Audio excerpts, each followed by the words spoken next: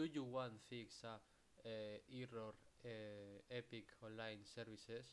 Okay, in Warhammer. Okay, we are going to solve this problem. Okay, step by step. Okay, the first step for the solve this problem, we are going to the Steam here. Okay, and here you are going we are going to the library. Okay, the library section.